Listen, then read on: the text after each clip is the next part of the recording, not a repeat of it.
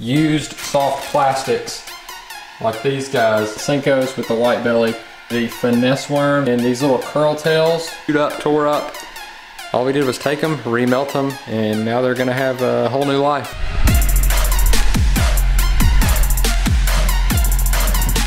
Oh my goodness, come on down there, baby. What's going on, folks? Welcome back to another episode of Bee Fishing. I got one for you today that I've kind of done before, but I've never actually fished with them. What that is making my own baits. I've never actually done a video where I've fished with my baits that I've made and caught fish in this way. But check this out, here's what I'm doing. I'm taking used soft plastics like these guys. I've sorted them all out by color in there. I'm taking them, I'm putting them in, like, you wouldn't believe it, but that's some colors that I've made before that I just had extra of. There's a bunch of black, red, white. If you were on my live stream that I do on Wednesday nights, we actually made these baits live. And these were recommended by the subscribers just like yourself. They told me to make a Senko, do some white and blue, boom. It's like a sexy shad Senko. That is a fire color. What we're gonna do is, since we've got some crazy colors, I'm gonna go with some standard, like pumpkins, green pumpkins.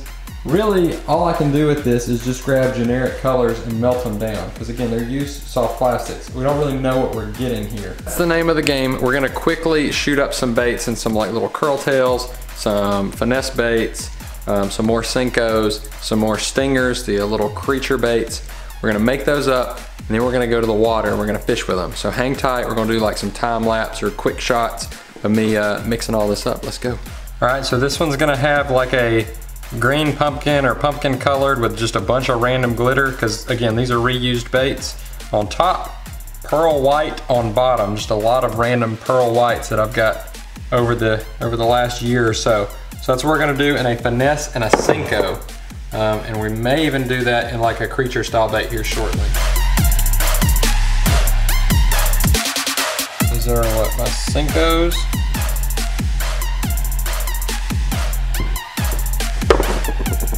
Bam. White on bottom. It's almost like a bass color, like a baby bass. So this should be my finesse worms.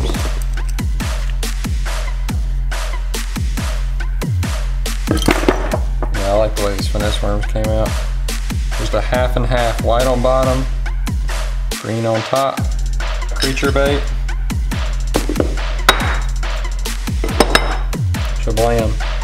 Same color. That green pumpkin on top, white on bottom.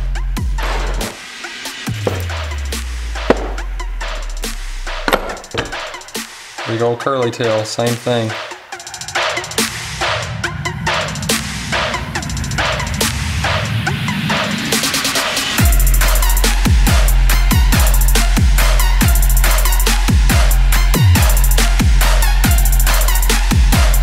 All right, folks, so what we have done is we have made a lot of baits out of what essentially doesn't look like we did anything. I mean, there's a ton of soft plastics in there that I've got to remelt and pretty much do this exact same thing to. But we've got, I mean, just loads of them. I'm gonna hang them up real quick and I'm gonna bring you back. So hang on one second. So here are the baits that we've got. We've got these guys. This is the stinger mold. It's just like a little beaver style bait, like a little creature bait. We've got those in a pumpkin and white belly. We've got a black with a red belly. If you were on my live stream, you saw me make those live. And then we've got one that's just pumpkin here in the back. So we've got 3 styles of those. And these little curl tails right here. I've got a white belly with pumpkin, and then I've got just a straight pumpkin. And the finesse worms, I've got the same thing. A white belly with pumpkin back, and then just a regular pumpkin back there. Senkos with the white belly and the white belly with pumpkin, just the pumpkin all the way through, and then a blue with white belly, which would be like a shad. I think those are gonna be dynamite. We're not trying to catch a fish on every single one of these baits, but it would be nice to catch a fish on at least every style of those baits. So finesse worm, Senko, curly tail, and that little beaver style bait. We can put that on a trailer or we can Texas rig it, either way. I would just like to try to catch one on each of those. I think it's gonna be a load of fun. And those are all recycled.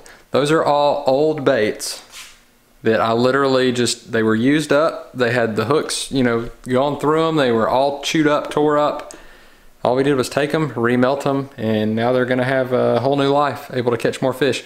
This is something we should all really do. If you don't reuse your own soft plastics, if you don't have the stuff to shoot them in an injection mold, you don't have a pour mold, you don't have all that stuff, I completely understand. But try to save your soft plastics, give them to somebody who does, and have them remelt them for you for like a small fee. For like just a couple bucks, they can heat all that up, remelt them, or even then, a lot of those, last year I remelted and gave just a huge pack of them to a couple of high school teams. I know some of the guys that fish on that high school team, just melted a bunch of it into these molds and it's like, here, you know, use them as you wish. They're not any particular color, but it's soft plastics and they're free. So that's what I would recommend you guys doing. But let's get to the water. Let's jump forward to tomorrow morning right about. What's going on, everybody? We are on the water now.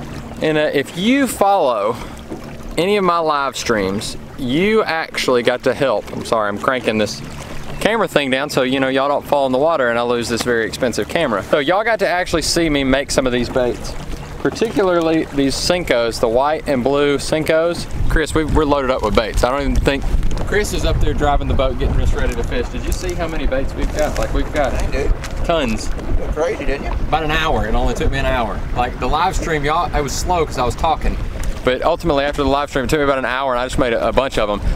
So we're gonna use these recycled baits and we're gonna give them new life and catch some fish with them. That's the plan. We wanna catch one fish on each type. We've got several different colors. So let's get right into it. Y'all saw how I made them and hopefully it's inspired some of y'all to maybe do the same thing. And let's jump on our chests. Both Chris and I are gonna have our chesties on and we're going to get to it. Let's go. All right, so Chris has got the stick bait up there. He's got all the colors. I'm gonna jump to his camera and let him talk to y'all about what y'all are doing, but really quickly, I'm gonna use this finesse bait. The 6-inch finesse. I'm gonna chop off a little bit of the head. It's the white belly with the brown back, and I'm gonna put it on a drop shot. You already knew that was gonna happen. All right, so I'm gonna start with the white and blue stick baits designed by Gabbin with Gabby. There's also some colors that other, that green.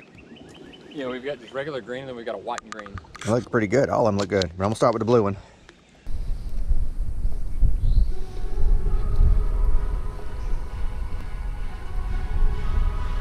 I think I got one on.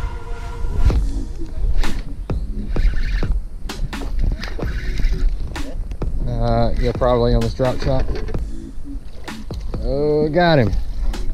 Whew, got him on the drop shot finesse worm. Got him through the top. Look at that. Right through the top of the mouth. Whew, that is a chunky little buddy. That's a chunky guy. Putting him in the well for a minute. You know how the saying goes, in the well for the thumbnail. I think I'm gonna put one of those little beaver style baits on a drop shot. Chris has been, hey, you need to put a beaver bait on the drop shot. You need to put a beaver bait on the drop shot. I've been reluctant to, but under these circumstances, you know what? I think that's a good call. And I think I'm gonna go with that same color, that green back with the white belly.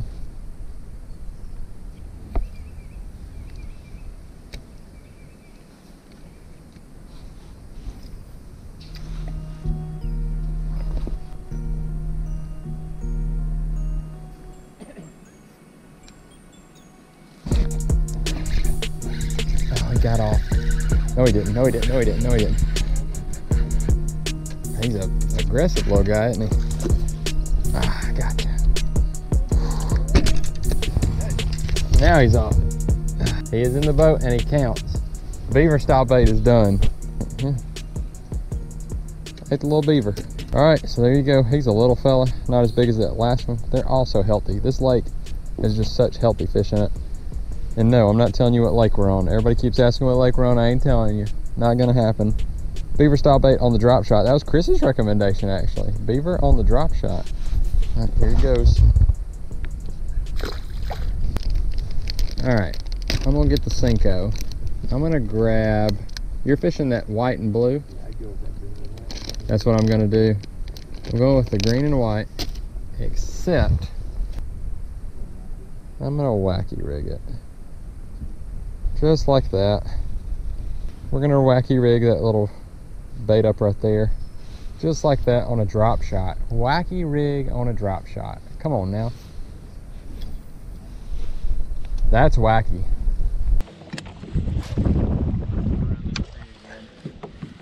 But they're like really close to the bank doing it. Hit, I think.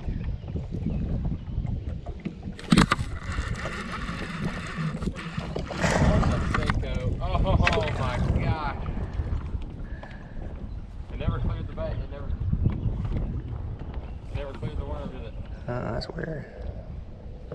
I'm changing this hook set on that.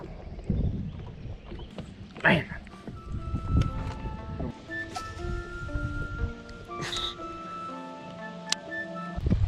There's one.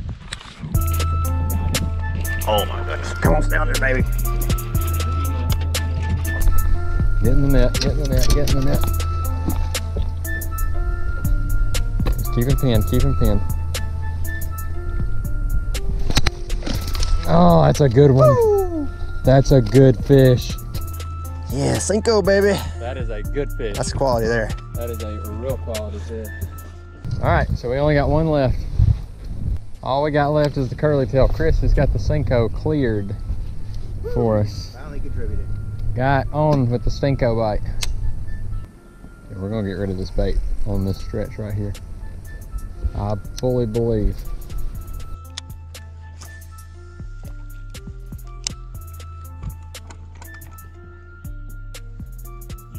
Oh, yeah. Is he on there? I think he is. Boom. Curly tail done. Late to the game, but I'm in the game. Coming in clutch here at the end. He was barely hooked. Oh, he was through the nose. I may have got him on early on the drop shot. He just put him in on the Texas rig. All right, everybody, that's gonna do it for this video where we used all the used soft plastic worms and creature baits. There you go. So Chris actually has the two that I caught him on, which is the finesse bait and the creature bait. Then I've got the two he caught him on, which is the old Cinco and then the old curly tail. Oh, what a day it was. So they weren't really hitting soft plastics that much. We were actually out here probably, I'd say close to an hour and a half, 2 hours maybe. Something like that. Only got 4 fish. They're kind of hitting soft plastics, but not really. They're very non-committal. They're all going into post-spawn, so they're trying to feed up, and a lot of them are chasing shad. So it's not really a soft plastic bite, but my goodness, it was a fun day.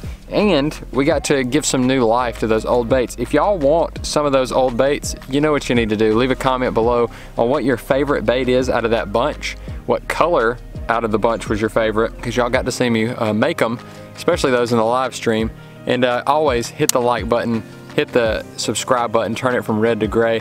I will announce the winner in the next video. So you're gonna wanna hit those ding dong notifications so you get notified when I drop a new video, and it'll be in the description of the next video. And I will send a pack of an assortment of those baits straight to you. And we got a lot. I made a lot. I made too many, and I've still got a ton of used plastics to go through. So you guys, as always, why do I always say that? I always say as always.